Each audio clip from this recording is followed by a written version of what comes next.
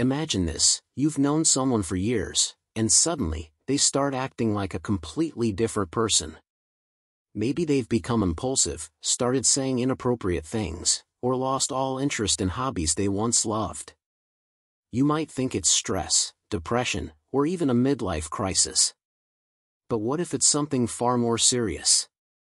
This could be an early warning sign of frontotemporal dementia, FTD, a lesser-known but devastating form of dementia that often strikes earlier than Alzheimer's. It doesn't just affect memory, it changes the very core of who a person is. Today, we'll break down everything you need to know about FTD, the symptoms, the science behind it, and whether there are any treatments available. By the end, you'll have a clear understanding of this complex disease and how it differs from other forms of dementia. Let's dive in. FTD is a neurodegenerative disease that primarily affects the frontal and temporal lobes of the brain, areas responsible for personality, behavior, and language. Unlike Alzheimer's, which usually begins with memory loss, FTD often starts with unexplained behavioral changes or speech difficulties. It's the third most common form of dementia, but it's the leading cause of dementia in people under 65. Because of its early onset and unusual symptoms, it's frequently misdiagnosed as a psychiatric disorder. FTD was first described in 1892 by Dr. Arnold Pick, which is why it was originally called Pick's disease. Later, Dr. Alois Alzheimer, yes, the same one who discovered Alzheimer's disease, identified Pick bodies, abnormal clumps of proteins in the brain that are a hallmark of this condition.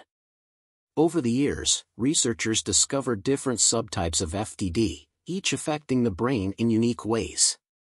That brings us to the key question: what are the symptoms, and how do they differ from other dementias?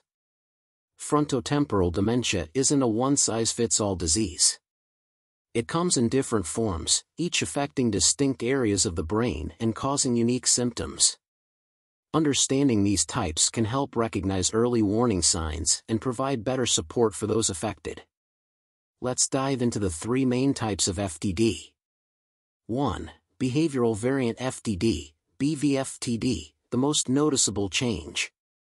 Behavioral Variant Frontotemporal Dementia, bvFTD, is the most common form of FTD, primarily affecting the frontal lobes, which control personality, decision-making, and impulse regulation. Unlike Alzheimer's, which starts with memory loss, bvFTD manifests through dramatic personality changes, emotional detachment, and poor judgment. A person who was once responsible and kind may become impulsive, inappropriate, or even indifferent to loved ones. They may struggle to recognize social norms, leading to embarrassing or reckless behavior, such as making offensive comments, shoplifting, or showing a lack of empathy in emotional situations. Since they often don't realize their behavior has changed, family members are left confused and frustrated. One of the hallmark symptoms of bvFTD is impulsivity and compulsive behaviors. Patients may engage in repetitive actions like clapping, pacing, or constantly repeating phrases. Eating habits also shift, often leading to cravings for sweets, overeating, or even consuming inedible objects. Some individuals become fixated on routines, eating the same food daily or obsessively collecting useless items. Despite these major changes, they typically retain their memory in the early stages, which makes bvFTD difficult to diagnose and often mistaken for psychiatric disorders like depression or bipolar disorder. As the disease progresses, individuals lose their ability to plan, reason, and regulate emotions, making them increasingly dependent on caregivers. Conversations become difficult as they fail to pick up on social cues, respond inappropriately, or lose interest in meaningful interactions. Unlike Alzheimer's, where patients may recognize their decline, those with bvFTD often remain unaware of their condition, making caregiving particularly challenging. Since there is no cure, management focuses on behavioral strategies, structured routines, and professional support to ensure a better quality of life for both the patient and their family. 2. Primary Progressive Aphasia, PPA, when language starts to slip. Primary Progressive Aphasia, PPA, is a type of frontotemporal dementia that primarily affects language abilities rather than memory or behavior in its early stages. The condition damages the brain's language centers, making it increasingly difficult for individuals to communicate. People with PPA may struggle to find the right words, mix up sounds, or construct sentences correctly, even though their thinking ability remains intact. At first, they might pause frequently while speaking, substitute incorrect words, or have trouble following conversations. Unlike typical age-related forgetfulness, this decline in language skills steadily worsens, leading to frustration and social withdrawal. There are three main subtypes of PPA: non-fluent/agrammatic, semantic, and logopenic. The non-fluent/agrammatic variant makes speech effortful and grammatically incorrect. People may sound as though they are speaking in broken phrases or have trouble pronouncing words. The semantic variant leads to a loss of word meaning, where individuals can still speak fluently but struggle to understand or recognize common words and objects. Meanwhile, the logopenic variant primarily affects word retrieval, causing frequent pauses and difficulty repeating phrases, even though grammar and pronunciation remain intact. Regardless of the subtype, reading, writing, and comprehension also deteriorate over time, making communication progressively more difficult. As PPA advances, individuals may become completely unable to speak or understand language, forcing them to rely on gestures, writing, or assistive communication devices. Unlike other forms of dementia, memory and reasoning skills often remain intact in the early stages, leading to a heartbreaking situation where individuals are aware of their decline but cannot express themselves. Speech therapy, communication aids, and structured routines can help patients maintain their ability to connect with loved ones for as long as possible. 3. FTD with motor symptoms, when movement is affected. Frontotemporal dementia, FTD, isn't just about changes in personality or language, it can also affect movement. Some individuals with FTD develop motor symptoms similar to Parkinson's disease or ALS, amyotrophic lateral sclerosis, leading to difficulties with coordination, muscle stiffness, tremors, or involuntary movements. These symptoms arise because FTD can damage brain regions responsible for motor control, making everyday activities progressively harder. Early signs might include slowness of movement, muscle rigidity, or difficulty with fine motor tasks like buttoning a shirt or holding utensils.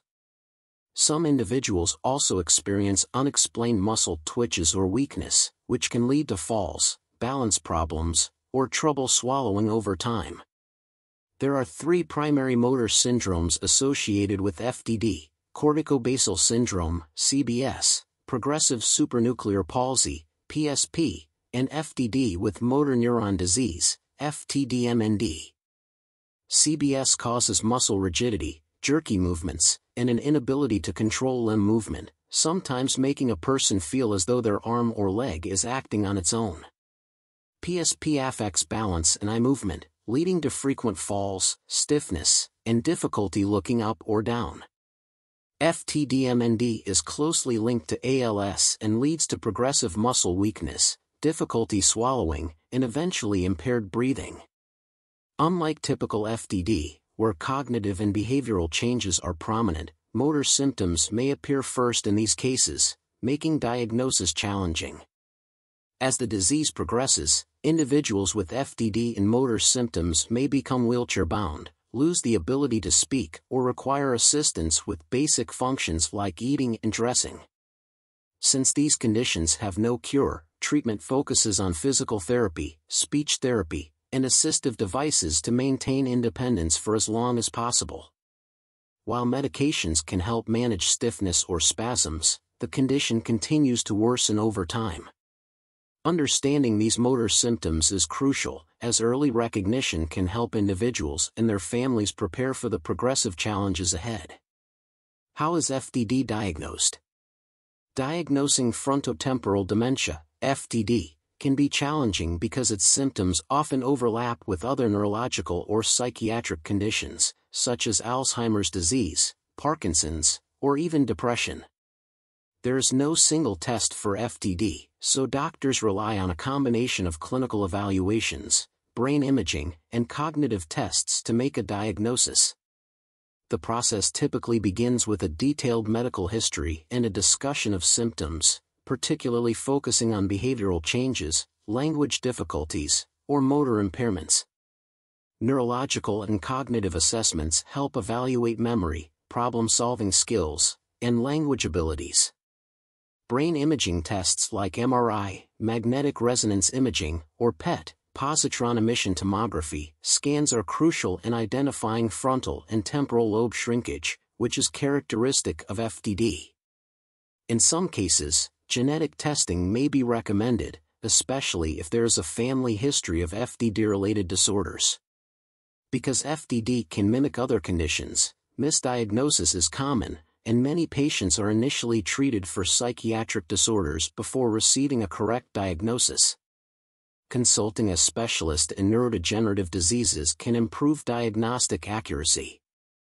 Early detection is essential, as it allows individuals and families to plan for care, explore treatment options, and participate in clinical trials that may offer future hope. Is there a cure or treatment for FTD? Currently, there is no cure for frontotemporal dementia, FTD, and no treatments can stop or reverse its progression. However, several strategies can help manage symptoms and improve quality of life. Medications such as antidepressants and antipsychotics may be prescribed to help control behavioral symptoms like agitation, compulsive behaviors, or emotional instability. Unlike Alzheimer's, FTD does not typically involve memory loss in the early stages, so standard dementia medications like cholinesterase inhibitors are not effective. Speech and language therapy can be beneficial for individuals with primary progressive aphasia, PPA, helping them maintain communication skills for as long as possible.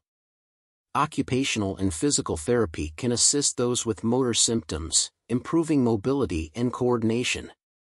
Additionally, behavioral interventions and structured routines can help manage impulsive behaviors and maintain independence. Since FTD is a progressive disease, long-term care planning is crucial. Support from caregivers, family members, and specialized support groups can make a significant difference in navigating the challenges of FTD. While research is ongoing, clinical trials are exploring potential treatments that target the underlying causes of FTD. Staying informed about these developments offers hope for future advancements in treatment and care. Frontotemporal dementia may not be as well known as Alzheimer's, but its impact is just as devastating, especially since it often affects people in their 40s, 50s, and 60s. If this video helped you understand FTD better, consider liking and sharing it to spread awareness. And if you want more content on brain health, don't forget to subscribe and turn on notifications. What are your thoughts on today's topic? Have you or someone you know been affected by FTD? Let me know in the comments, I'd love to hear from you.